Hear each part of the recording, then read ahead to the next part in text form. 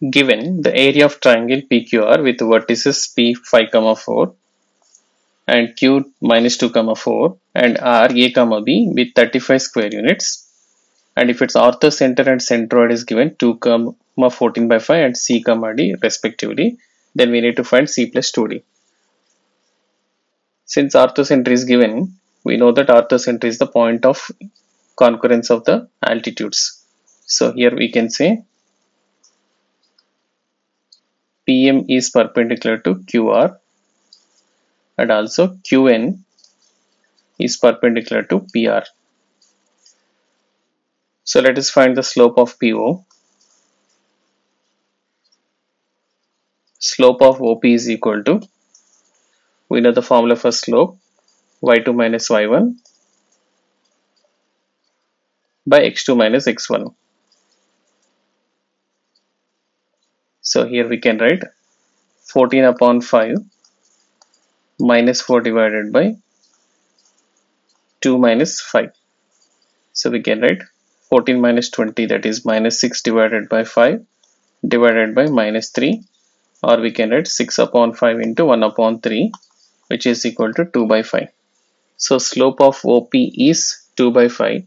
So we can also say slope of PM is 2/5. And next the slope of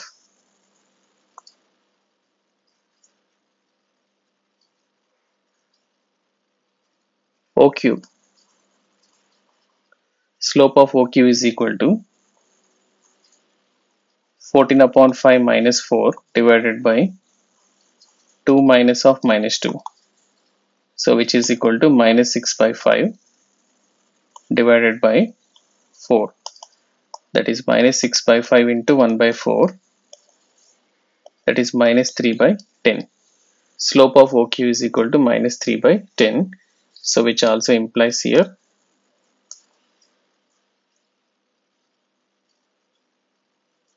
slope of QN is equal to minus 3/10. And we know the relation when the two lines are perpendicular, m1 m2 is equal to minus 1. So we can say slope of QR is equal to, or slope of QR into slope of PM is equal to minus 1. So slope of QR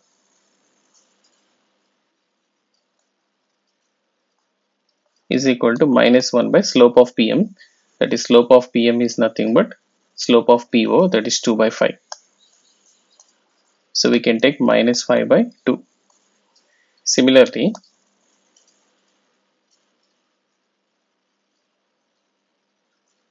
slope of the line segment QN into slope of the line PR, which is equal to minus 1. So slope of QN is minus 3/10 into slope of PR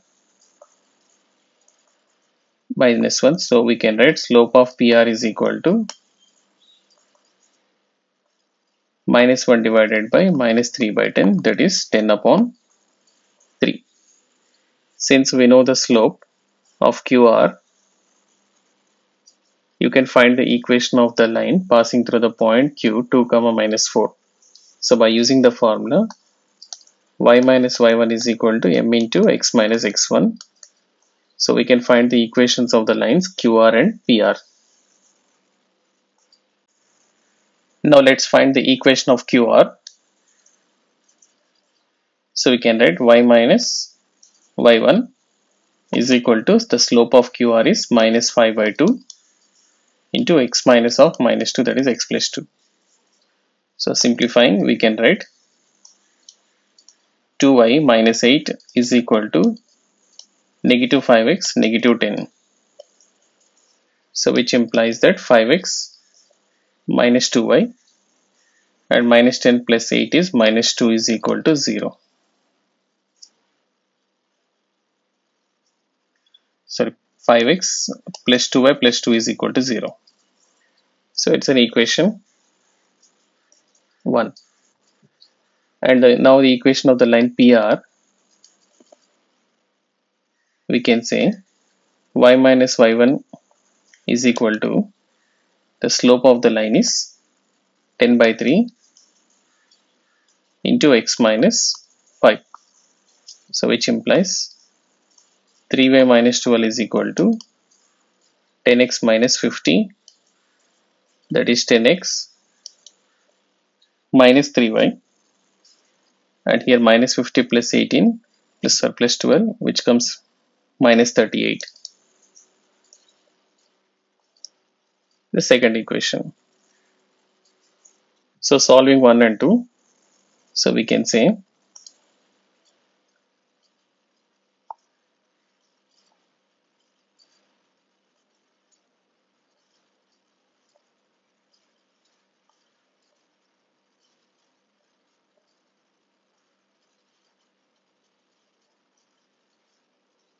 we can write x upon, so here minus 76 plus 6, which is equal to y upon, so 20, and again here plus 190, which is equal to 1 upon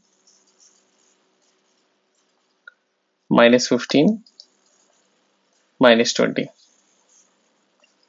So x is equal to minus 70 divided by, which is equal to minus 1 by 35. So minus 35, which is equal to 2. Similarly, y is equal to, so 190 plus 20 is 210. 210 divided by minus 35, which is equal to, we'll get 6, minus 6. So therefore we got the point R A comma B is equal to 2 comma minus 6. And now the centroid.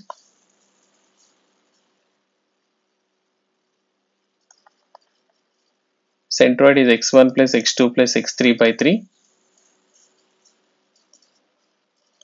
y1 plus y2 plus y3 divided by 3. So here the three vertices, so you can take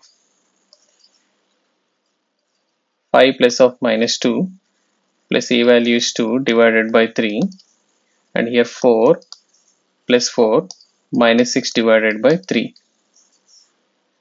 So we have 5 by 3 comma 8 minus 6 2 by 3, and which is given as C comma D. So we can write, so therefore C is equal to 5 by 3, D is equal to 2 by 3, and we need to find C plus 2 times of D, that is 5 by 3 plus 2 times of 2 by 3, which is equal to 5 upon 3 plus 4 by 3, which is 9 upon 3, which is equal to 3. So 3 is the answer, which is our option.